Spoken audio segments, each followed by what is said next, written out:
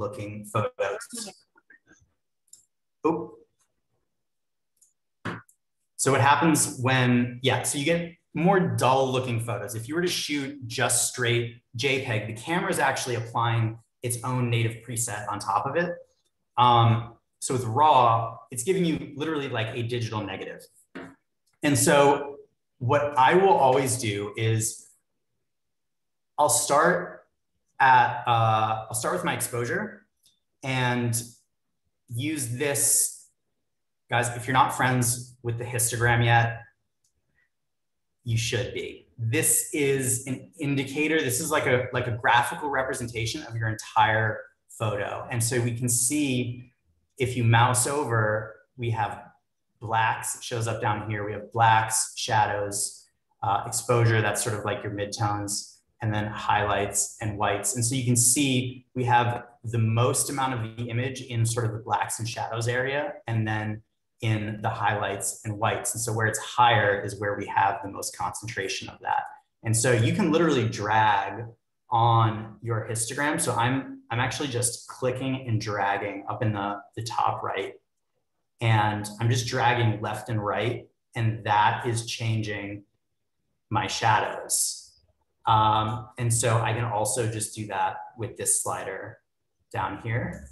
And then I can also click up here. I can bring down the highlights like that. And so I like to just get my exposure, my highlights, and my shadows in the right place and looking balanced. And this is generally what a histogram should look like. You want everything sort of even across the board, unless you're going for something that's a little more creative, that has lots of darks or has lots of lights.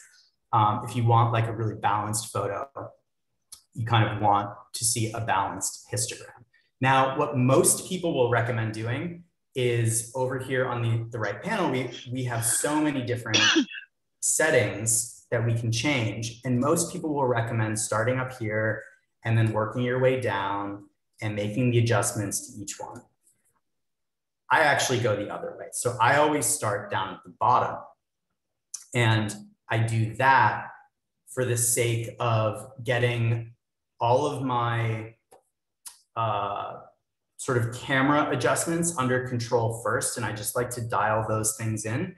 And then I start working with the colors. So these are the things that are gonna affect the overall photo. And so calibration is where I'll usually start.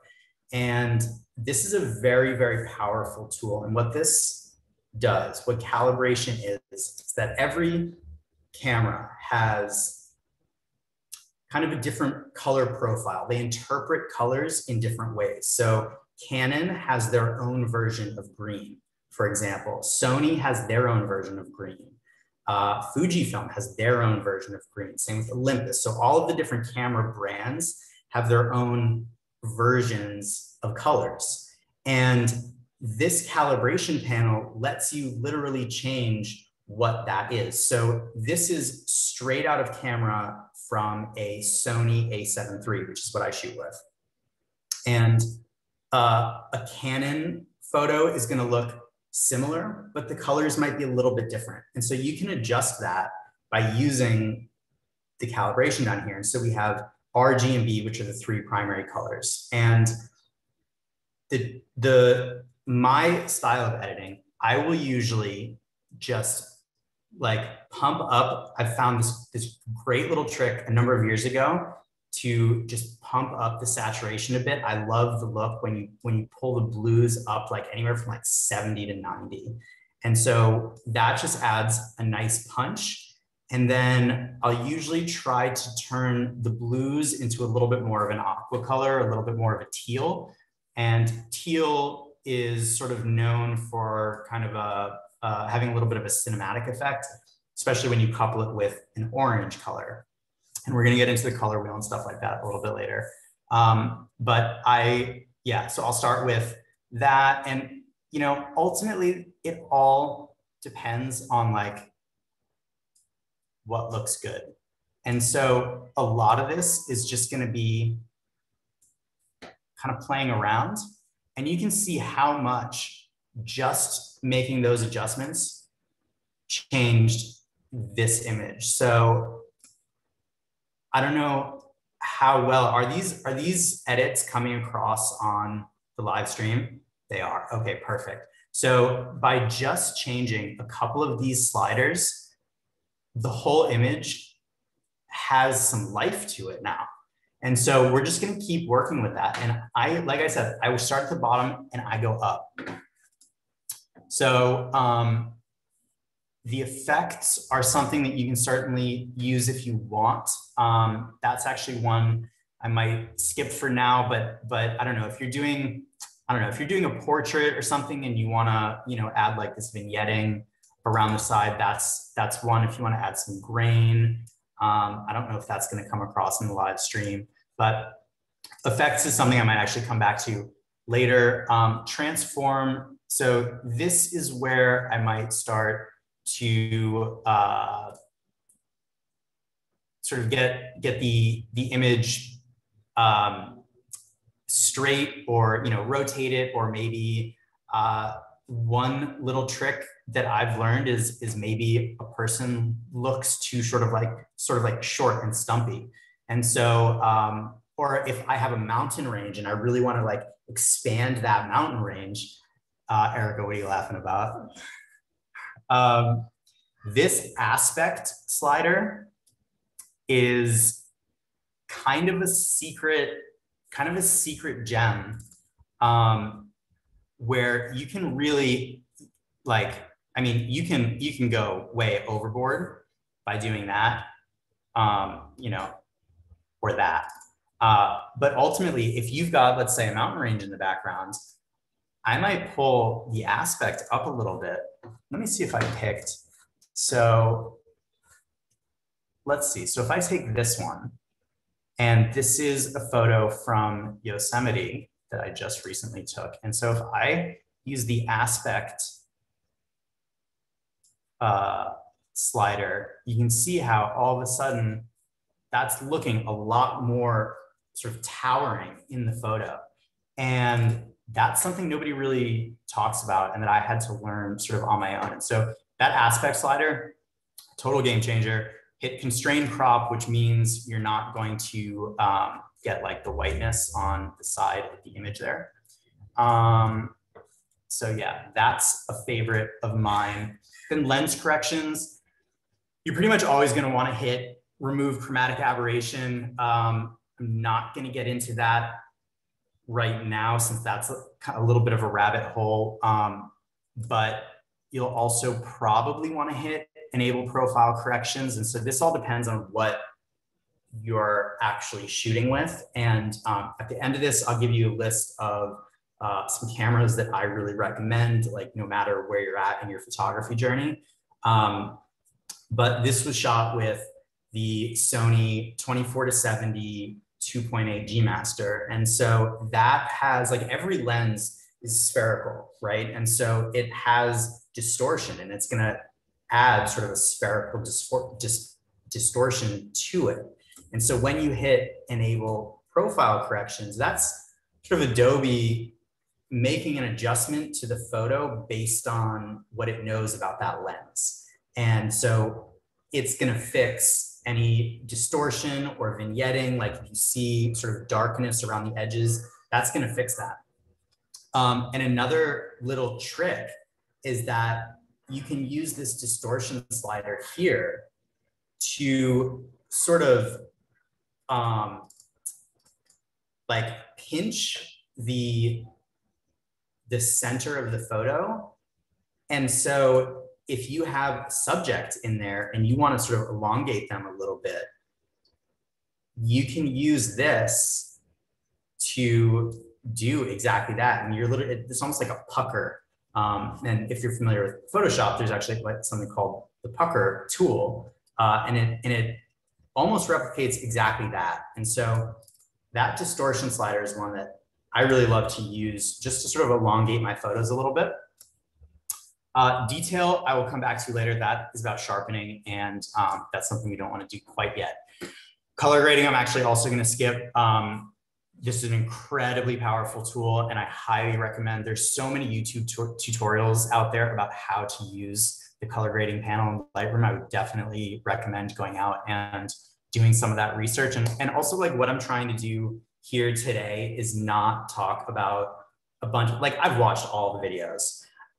I don't want to talk about the stuff that you can find on YouTube. I want to talk about some of the stuff that you can't find or that people aren't talking about on those videos. So yeah, I hope for these to be slightly lesser known tips. And, you know, there's such a wealth of information out there, guys. Like YouTube is an incredible place. There are paid courses, there's free courses. There's just so much info out there. And so with that said, I am going to skip over the color grading panel for now, but I will get into the HSL slider. And this is where a lot of the magic with color starts to happen. And let me just check my notes here. Yeah, so this is where a lot of the colors start to happen. And this is all really sort of a personal choice. And so for me, I know, so we have hue, which is going to literally change the color of what you see on the screen. So if I click hue here, and let's say I go to blue. Blue is a pretty common one. So I can change whatever appears on the screen as blue. If I slide this slider, this is going to change that. And so this is where, you know, if you want to be more artsy, if you want to be more creative with what you do, you know, I know people who like, this is their style and they go like neon blues and neon pinks and that's their thing. And they get amazing brand work. It's incredible. That's not my style. So, you know, I'll usually bring it to sort of this kind of lighter turquoise, and hue, again, it's just changing the color. And so I don't know how much of this is going to come across. I think it looks, I'm getting some nods, so it looks like it is coming across, but this is where like so much of the magic really happens. And so what I will say is like, make sure you bring, you like make this panel as wide as you can so that you have the most room for adjustments here. And you want to just get in there and like the best advice that I can offer is just play with it and learn how each one is going to affect the rest of the image. And so I'm just going to go through just luminance. So I want to make that sky a little bit lighter. I don't like kind of how saturated and dark that blue is. So I'm going to drop the saturation of the blue. I increase the luminance a little bit. And I'm also going to drop a graduated filter. Let me do that slower. So, okay. So across the top here, we have a few selective tools where you can make selective edits to your image. And so one of them is a gradient filter. And so you can drag, and I'm going to show the mask. And so where that red appears is where whatever edits you make over here, that's where that's going to show up. And so I can sort of elongate this area for a longer, smoother transition, or I can make it really small and tight for like a very clipped transition. And so if I wanted to put that like right on the horizon and only affect what's above it, I could do that. Typically, I don't like to do that. I prefer the edits to look a little bit more subtle. And here, I'm just going to adjust the temperature a little bit. So these sliders are going to affect, you have sort of a blue, like cooler effect or a much warmer effect. And like, it's really, again, stylistic. It's however you want this photo to look. And so you have your temperature on the first one and you have your tint on the second one, and you can slide it down to give yourself some more greens or to give yourself some more pinks. Now, I personally love like bright oranges, bright pinks. And so, you know, I might kind of just looking at this, I actually really like this kind of blue sky, but with some pink adjustments into it. And I think that might be a little bit much, but I really like the way that's looking. And I might increase the exposure a little bit and drop the highlight. So that's, you know, a selective edit on just the sky. And you can see, you know, whether you like the way this looks or not. And all I'm doing is just clicking this little toggle right here. And you know, this is all just for example, but whether you like this or not, ultimately that's how you can affect just a single portion of the image. And so the same thing goes with, so that's a gradient filter. You can also use a radial filter, which is going to do exactly the same thing, but in a circle. And you can sort of drag and drop it. You can create an oval, you know, you can make it the size of the whole image. You can adjust it so that it's kind of just covering the person. You know, I like to make the edits really kind of soft and so, and almost not noticeable. So I tend to create them a little bit larger. And I might just like pump the exposure in the middle of the image, just a tiny little bit. And that's just gonna, like almost without even noticing it, the outside of the image is gonna be a little bit darker, but by like a minuscule amount. And it's just gonna help bring the eyes to the center of the image, which is where we want people to be looking. And so what's happening is, you know, the eyes get drawn to this subject here, and then they'll sort of keep following this line to see this beautiful landscape in the background. And so what we ultimately want to do is you know, direct people's eyes in that direction. So you can also, you know, I just bumped up the exposure. You can increase shadows. I mean, if I like really slam these sliders, you can start to see, you know, where exactly that is. But like the best piece of advice that I can offer is to be super, super subtle with your edits. And, you know, I'll oftentimes go on Instagram and I see people's photos and I can see exactly where they've made the selective edits because they've, you know, done it too harshly or they've done it just a little bit too much. And so I like to keep that very subtle. So that's how you do selective edits. You can also grab this guy over here, which is a brush, and you can literally brush onto your image.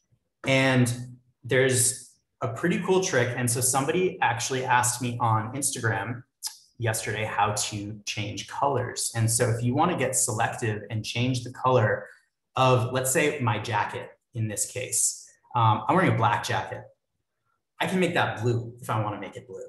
And so what I do, so first of all, guys, this is a Wacom Intuos, and it's just a drawing tablet. And I do link out to this in some slides. I think we're gonna pass the slides off after this.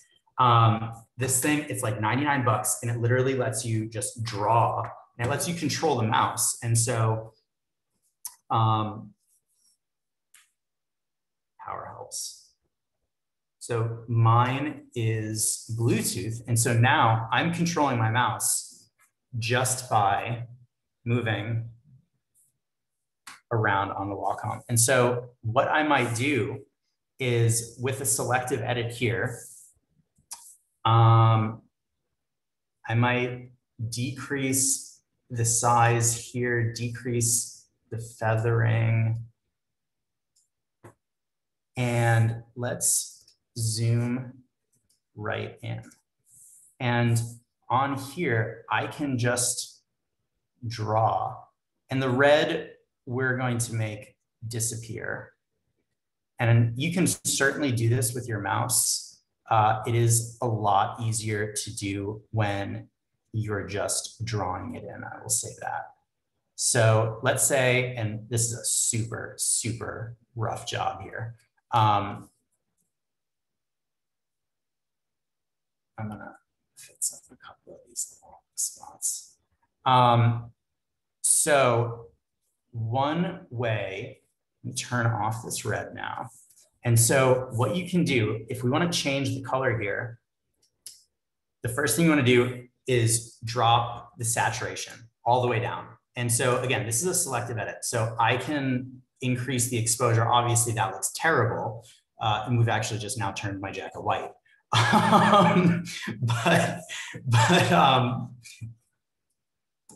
We can actually, that's interesting. Okay, so, so that's what we've done. And so we can, maybe bring up the shadows a little bit, and we can make the edits, even if we don't want to change the color, we can make whatever edits we want to any specific part of the photo. And so to change the color, drop the saturation all the way down, and then this tiny little box down here that says color. Click on that, and you can pick from any color you want. And so let's say I want to go red. So I've now just changed my jacket, and this is all in Lightroom too. Like Photoshop is what's known for being the place where you make selective edits and where you do the retouching and everything else. But in Lightroom, you still have some really incredible options here as well. And so maybe I want to bring this exposure up and like play with some of the contrast a little bit to adjust that color. And so, now I'm wearing a red jacket, and I hate that. I think it looks terrible, but that is how you would do it. So I'm just going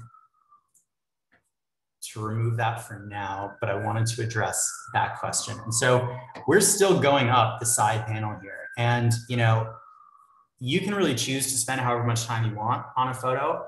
I will typically spend hours editing a photo, and other people will spend 15 minutes. And so it really just depends on like how dedicated you want to be, how crazy you want to get.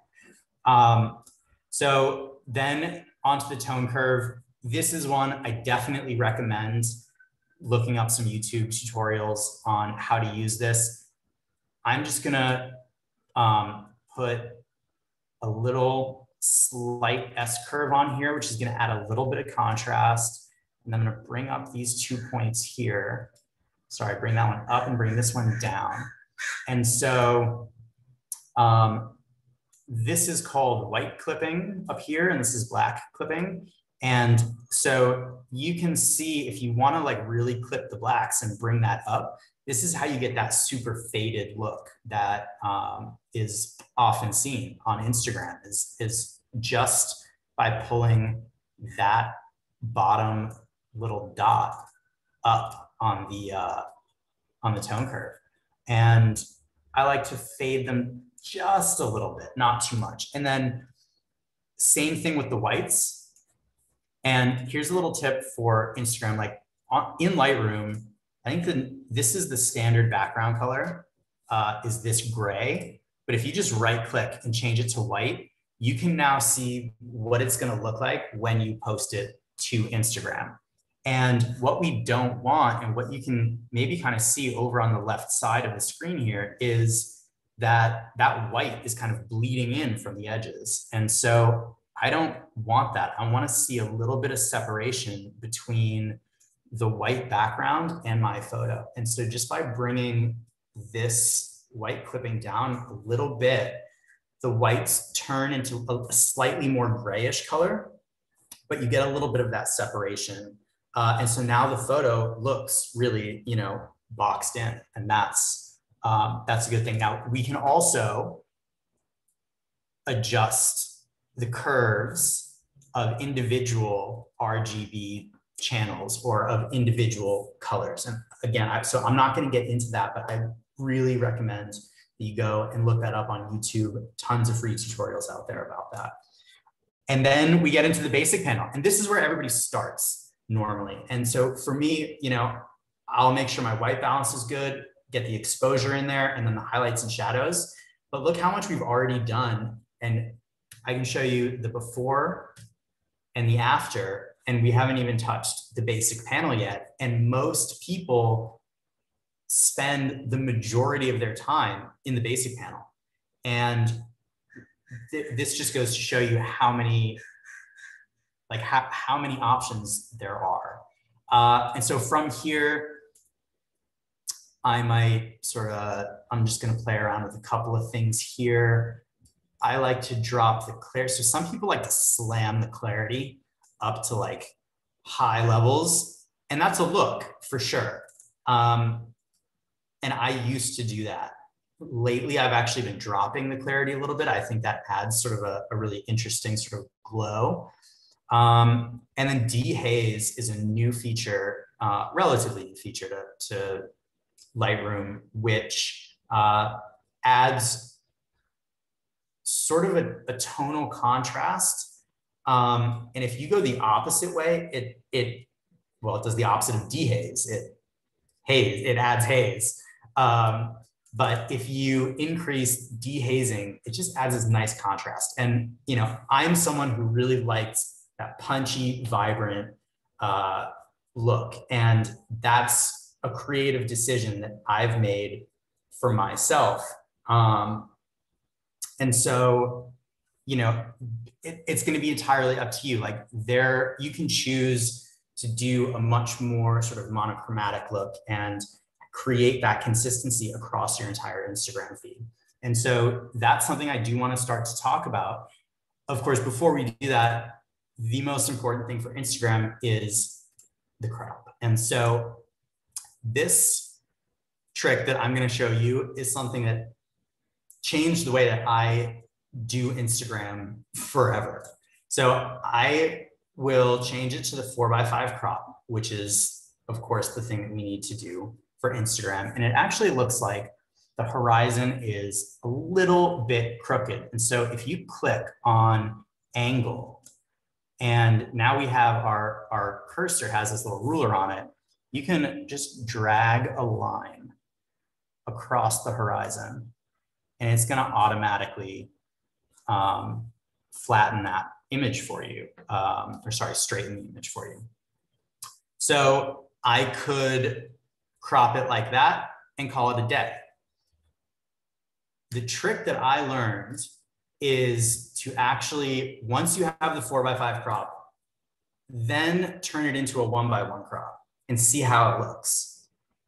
Because this is what you're actually going to see on the Instagram grid. So when you're looking at your whole feed, this is the square that you're going to see, because it's cropping the top and the bottom of your image. And so if you change it to the 1:1, and then you just use the shortcut Command Z, or if you're on Windows, Control Z to undo, then it'll bring it back. And so back to the 4:5. So if I select that 1:1, I don't like the way that's cropped.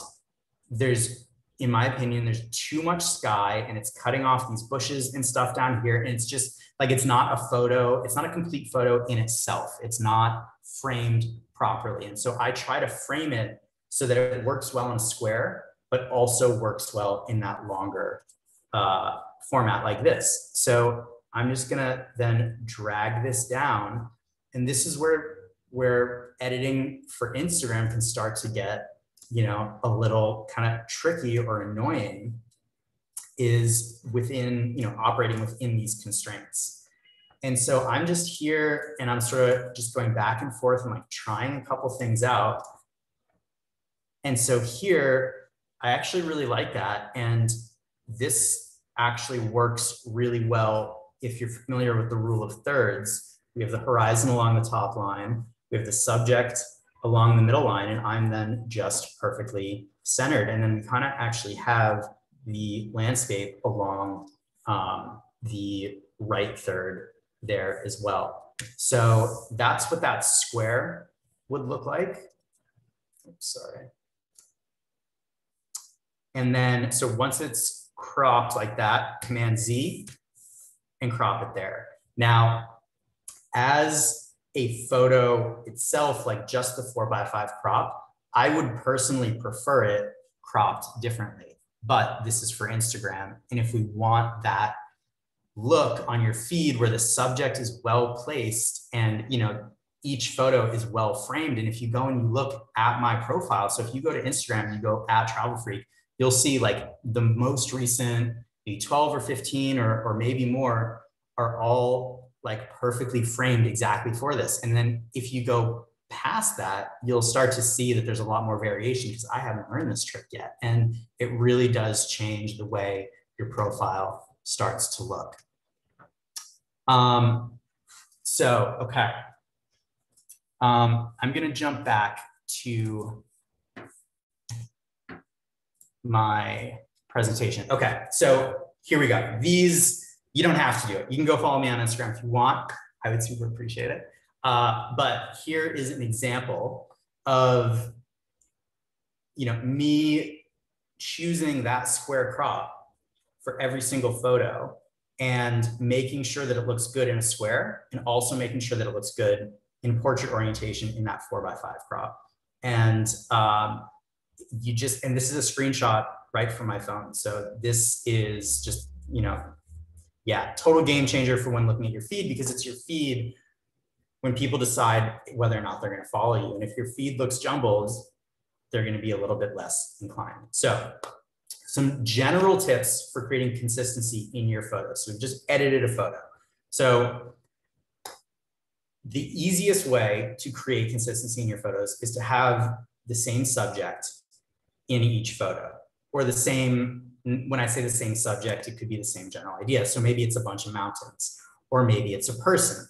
And that's what a lot of more sort of lifestyle Instagrammers and photographers will do. And that's how they manage to create consistency in their feed. It's because it is them approximately the same size in every single photo. And, you know, this is, for me, like you can see right here, I have people of all different sizes. This is a creative choice that I made. I don't want to do that because I find that it just limits what I'm able to do. And so that's a sacrifice that I've made.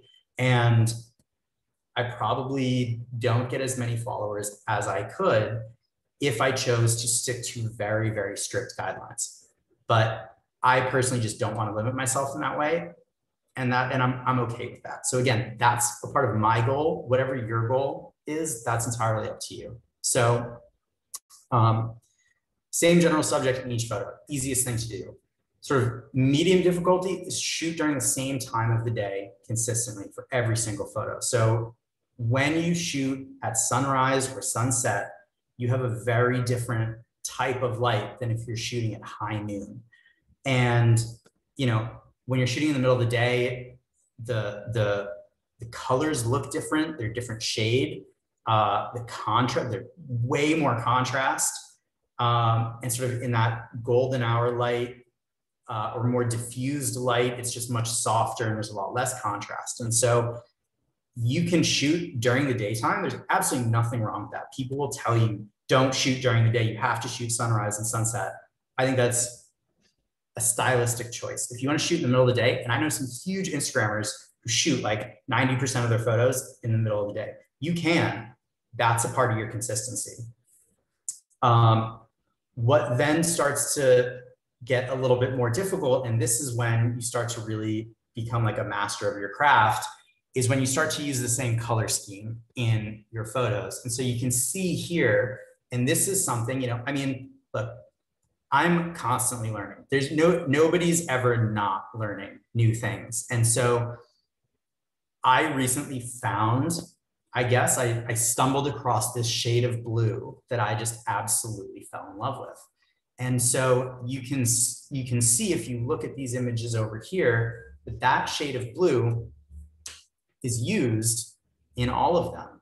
And the way to do that, the way to make sure that you are using the same color or editing to the same color is with the reference panel. So if you're in Lightroom and let's pull up, okay, so here's a photo from Yosemite that I took about 2 weeks ago. And down here, we have this little icon that says R and then A. And A is just like the photo, and then R is your reference photo. So if you do that, and then maybe we pull in, I'm going to drag and drop this photo here, we can now see two photos right next to each other.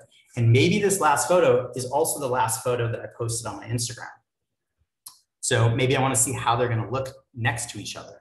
This is one way to do that. And so, you know, in this scenario, maybe I want to change this color of orange that is, you know, maybe I want to change the color of the light a little bit. And so I might adjust the hue of some of this orange and like turn that a little bit more red. And that obviously looks terrible.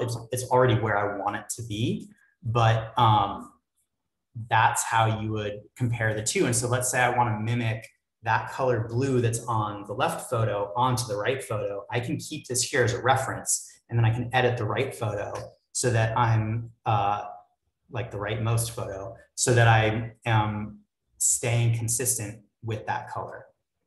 You can also, if you want to keep sort of like an ongoing grid, I have a collection down here which has my Instagram photos in it. And if you increase your thumbnails to the right size so that you have 3 in a row, you can literally see a preview of your Instagram feed right here. And you can reorder, like there's all these apps for, you know, there's Later and there's Planoly and there are all these different apps.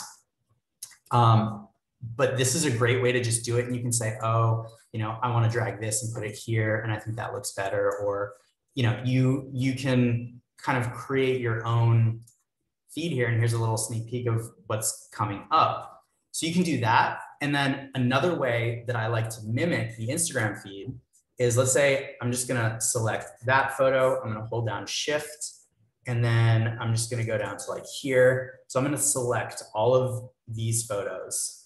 And over in the print dialog, and this is something you'll have to set up. So I've already set it up, but across the top, we have, you know, library, which is where you view all your photos. You have the develop module, which is where you develop your photos. Then there's a bunch of this other stuff that almost never gets touched. But if you go to print, it's literally creating you're choosing the layout. And so this is how I will deliver creative assets to a client, right? Where let's say I have 20 images and I want to get their approval on them. And so I'll create a contact sheet and I'll send them, you know, a list, you know, maybe, you know, 6 per page or something like that. But you can create this layout with 3 rows.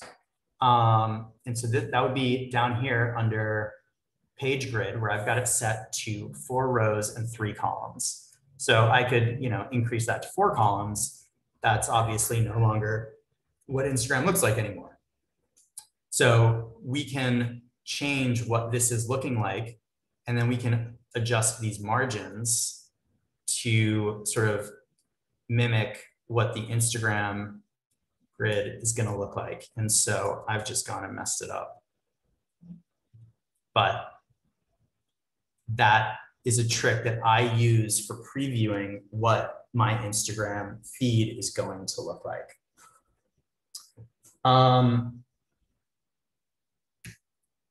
Another way that you might want to create some consistency in your feed is by synchronizing settings. And this is kind of the same thing as using a preset. So preset, you know, let's say, let's go back to that photo I was editing before. So like, let's say I'm sort of embarrassed with my organization of my own personal presets, but let's say that like I want to pick Okay, like this one here. So, I can just click on that and that's a one-click edit. So I'm gonna undo that to get us back there. But maybe I want to apply the same edits to this photo over here. So I click the first image, the edited photo first, then I hold down Command or I hold down Control, depending on what kind of computer you're using, and select the other image and hit Sync Settings. And this button down here lets you choose which options you want to sync from the first image onto the second one. So you can just check all, and that's gonna do all your local adjustments. So the gradient filter we did, the radial filter, that's all in there. And so we can also turn that off, local adjustments, because this is a completely different photo. So we don't necessarily want that. And maybe we don't want the same crop on this photo either. So we get rid of that one. And then I just hit synchronize. And it doesn't look as good on this photo, but it will at least give me a starting point. And so I can now go in here and maybe I drop the saturation down a whole bunch. And all of a sudden, I really like how this is looking. This just has like a really nice vibe to it. So that's one way. If you have two images that were taken in sort of the same lighting conditions, you can just copy and paste. And that's another way. You can literally right click on the first image, go to develop settings, and then copy settings. And then you can go to the second image, right click, develop settings, and hit paste settings. And that's literally just going to copy and paste. And that's doing exactly what a preset is doing. Jeremy? Yes. We're right at 9 o'clock. So I just want to make sure you're getting through the rest of your presentation. I know you could probably teach us for days and go through all of this, and it's very, very interesting and valuable, but I want to make sure that you're covering everything that you want to cover. Super appreciate that. This is my very last thing. Great. And then we'll jump into Q&A. I hope that's all right for you guys if we go over by about 15 minutes. Yeah, thanks for sticking with me. I hope this is valuable. I hope you guys are learning new things. So if, okay, so let's jump back in. So if you want to create your own preset, like let's say I've just, edited this photo and I love how this turned out, I can create my own preset in this presets panel by clicking this little plus button, hit create preset.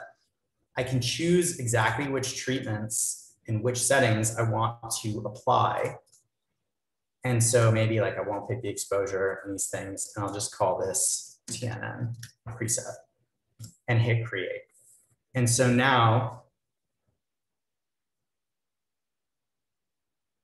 I don't know where it went.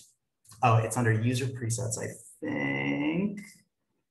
Yes, and now that preset is right here. And so I could go to any photo and hit TNN preset. And it's going to apply those settings to that photo. And then I would go and I would make adjustments from there. So we have just gone through most of this. Indeed we have. Yeah. So I basically just powered through all of that without using the slides. So with that said, yeah, let's jump into some Q&A. How's that sound? Sounds wonderful. That was great.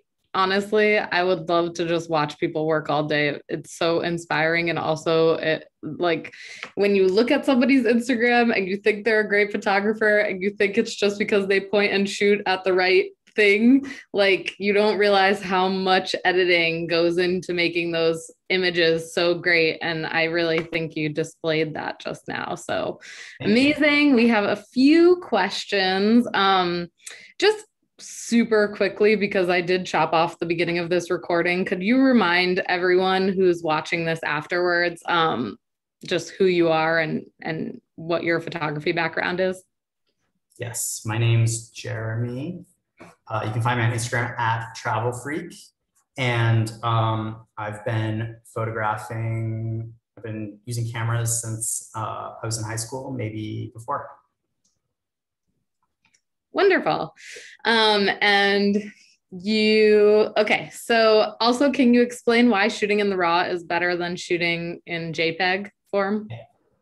Yeah, so a RAW file is like your digital negative. And the best that I can sort of compare that to is you take like a vinyl record and compare it to a CD, right? So a CD is like your JPEG and a vinyl is like your negative. And so when you're shooting on JPEG, you just have a very limited amount of visual information. Like if you think back to what cameras used to be and what film used to be, it was, a strip of film and you have that little capture on that piece of film.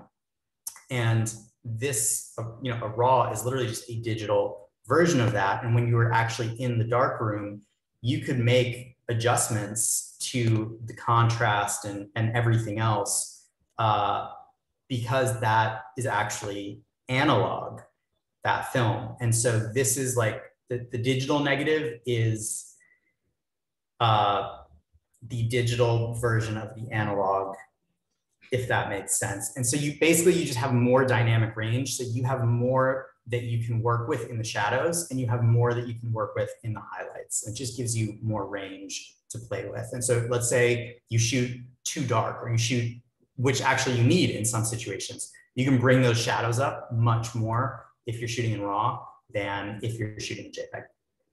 That's a great way to just compare it. I never thought of it as a photo negative. Leo is asking, can you choose that on your iPhone or Android, like shooting in RAW, or just your camera? You can. The trouble that you will run into, so iPhones just recently launched ProRAW, which right in the camera app, you can do that. Android has had it for a while. Of course, this is how it always works with iPhones and Android. But you can choose to shoot in RAW. The problem that you'll run into is that the size of the sensor on a phone is so much smaller. So you'll still get a little bit of that extra dynamic range, but the quality of the photo and the quality of that initial like negative that you're getting in the first place is just not going to be as good. Now, that's not to say your phone isn't a great camera, because it absolutely can be, but it is something to take into account. All right, that's great. Great to know. Kristen Smith is asking if all of the features that you were showing us on the desktop are actually available in the mobile app too. Like, I know there's a free and a paid version. So for the paid version, would you get all that you were showing us? So there is, right. So there's there's Lightroom CC, and then there's Lightroom Classic. And so what I was editing in was Lightroom Classic, and Lightroom CC is like their cloud version where everything is synced across the cloud. Adobe is working to bring a lot of those features onto mobile and onto the cloud versions, but it's not there yet. So if you want some of these slightly more advanced features, you do have to pay. It's $9.99 a month. It's a pretty low barrier to entry. But if you want to get serious about your photography, literally every photographer out there has a subscription to this. So, well, I shouldn't say that. Some people use other software, but like 99% of people are going to have a subscription to this if you want to take it seriously. And if not, that's fine too. It comes back to your goals. Great. Christina is asking, what are your thoughts on horizontal crops for IG? Some photos just don't seem to crop well in the vertical.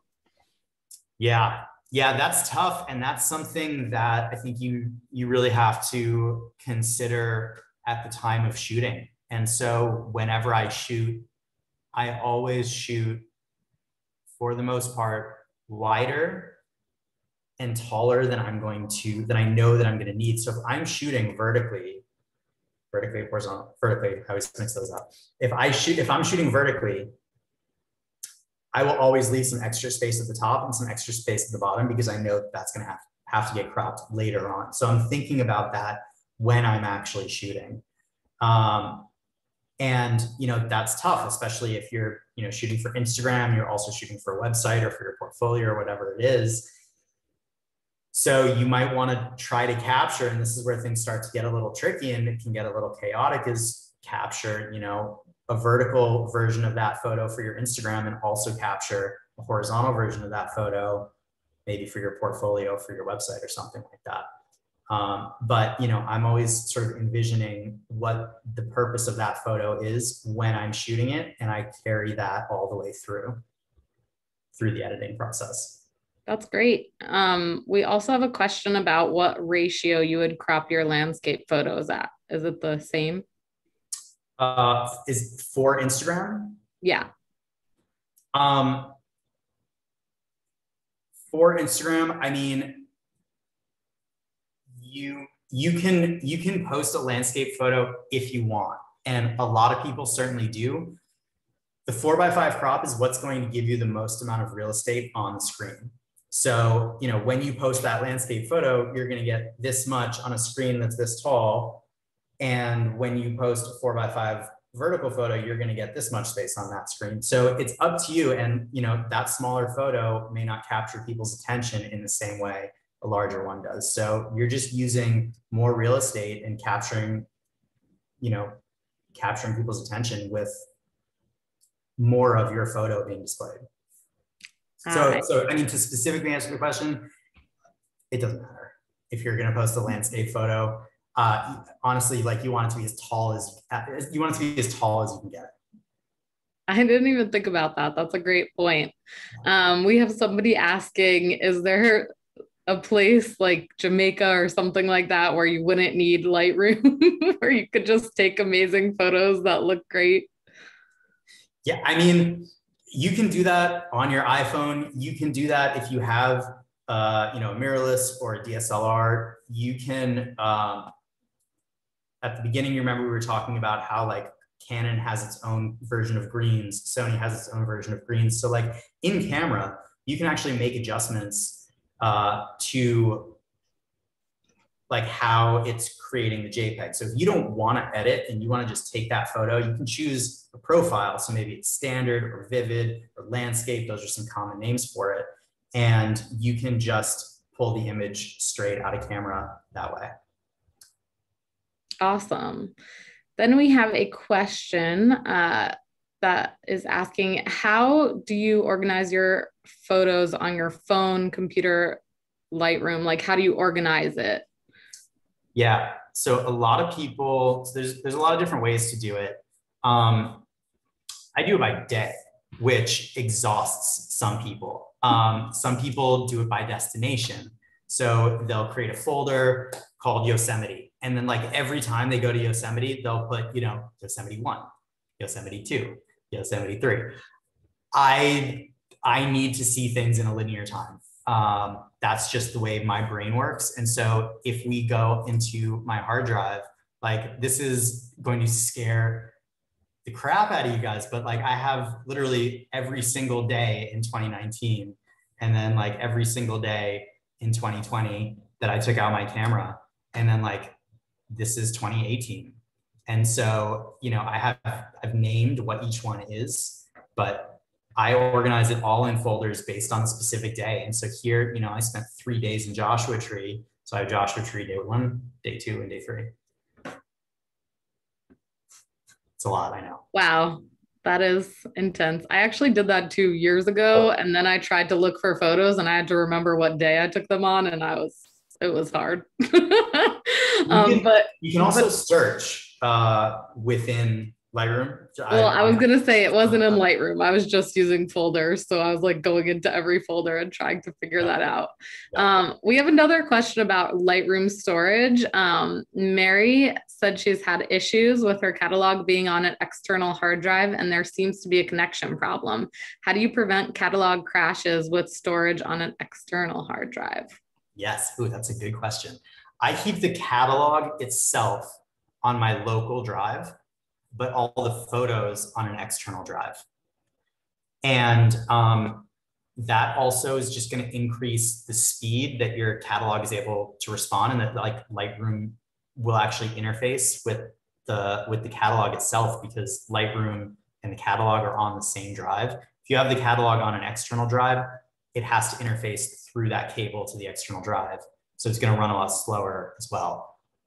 So yeah, so I keep the catalog itself on the local drive and the photos on an external. Great. And that also means, you know, so right now I have 2 external drives plugged in. So I've got this is my local drive, Macintosh HD. Brick 2 is one of my external drives. That's a 4 terabyte. And then brick 4. So obviously there's a brick 1 in there, and there's a brick 3 they're not plugged in. But I've got 9 terabytes of storage plugged in here. So I have one catalog with multiple hard drives. Wow. We have another question about catalogs. So Eileen and Mark, previous speakers on TNN, were asking, we often have a duplicating catalog message come up upon loading Lightroom. Do you know what that means and how to get around it by chance? Can you read the error to me? It just says duplicating catalog message. Duplicating catalog? I'm not sure. If you want to shoot me a message, I'd be happy, and shoot me a message with a screenshot. I'd be happy to dig in. There you go.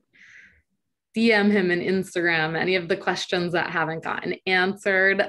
We also have another question from Eileen and Mark that are asking, they're asking, how many photos do you take on average? Let's say per day, because you do it by day, and how many of those would end up on your Instagram? So I take a lot of photos, and it really depends on what I'm shooting. I mean, if it's a shot that where I can like really take my time and frame it and position it and get it set up, then, you know, I'll really work to just get that one shot. If I'm really like in a run and gun scenario, or if I'm like shooting for some girls who want to get like the wavy hair and like they want to get their flowy dress in there or something, you know, that requires honestly just like leaning on the shutter.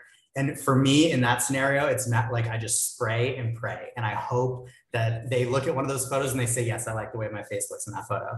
And so, you know, like sometimes that'll end up being like 1,000 photos and they'll pick one. So it really depends. It depends on the nature of the photo and the shooting conditions itself. But if I had to put a number on it, on average, I might shoot like 500 photos in a day. Wow. Okay. And then we have 2 last questions. One is, do you prefer to edit on a phone, tablet, or your computer?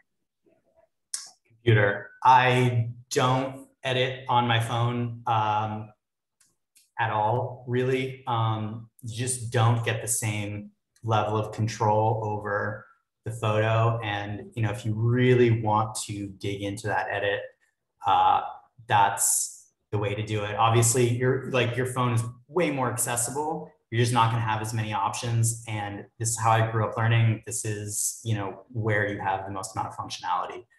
Which isn't to say you can't edit on your phone. You absolutely can. It comes back to your goals and how you want to meet them. Great. Super. Very last question. Sorry. Molly's asking, what are your recommended cameras, lenses, accessories for beginners or for people that are just looking to up their Instagram? That's a great question and a great way to wrap up. All of that information is linked.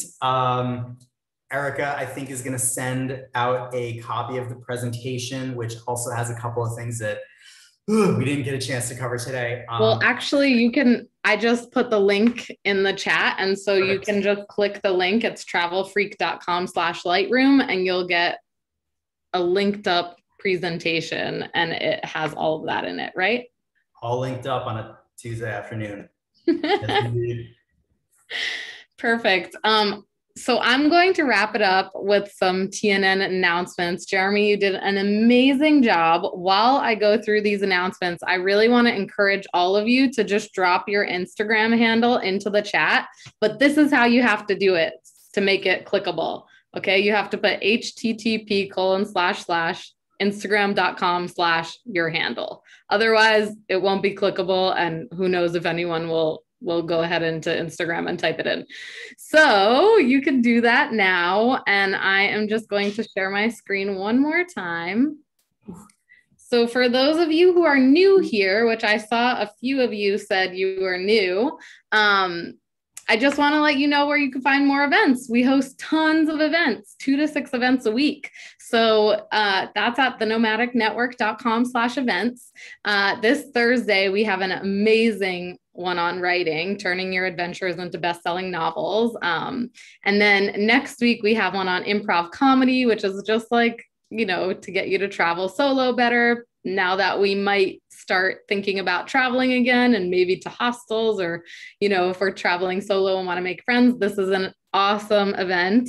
And then we have on the 16th, Kelly Lewis, who is a travel industry maven, is coming to tell us how to plan a killer book launch. She currently has an Amazon bestseller out, and it's just in pre-sale. So she is going to be teaching us all of the tricks she learned. And then on the 22nd, we have fashion designer Rebecca Jarvie is going to come and teach us about her Indigenous life and culture and share with us some of her designs. It's a peek into a little bit of Native American history and what she's up to today. And then on the 24th, we have how to travel solo, but never really alone. It's always a good topic for Nomadic Matt readers because he's a huge solo traveler. We also have a few meetups that are regional. So go ahead and go to this link and see if you can find your region. You honestly don't have to live there. If you just love the Midwest and you want to show up, you're more than welcome to. We also have an amazing book club. The first Wednesday of every month, we do a book club where we actually get to invite the author and discuss their book with them. So Helen is going to come. We're discussing Scotland Beyond the Bagpipes. It's one of Matt's recent favorites. Matt will be there too. We would love for you to join us. This is a very unique opportunity. So be sure to check that out on the same event page. And then I just wanted to invite you again to our Nomadic Map Plus community, where you can get exclusive tips on your travels. And again, you can access all the previous and future TNN replays. I swear I don't cut off the beginning of all of them. So usually they're the full ones. There are also personal stories that Matt doesn't share anywhere else. You get to help create content with us. And there's books, guides, photos, all sorts of stuff. And so we would love for you to be a part of that community. I know a lot of TNN members are also in Nomadic Map Plus, and it's a great way to just up your engagement and be a part of our community team. Thank you so much for being a part of tonight. Honestly, Jeremy and I have phone calls all the time, but they're not as exciting as when we have another couple dozen people listening in and learning with us. So thank you so much for being a part of our community. We couldn't do this without you. And thank you so much, Jeremy, for taking the time tonight. And everybody connect with Jeremy. You will not be sad, because he is an amazing person and very generous in his knowledge. So feel free to ask any questions through Instagram DM or through his blog.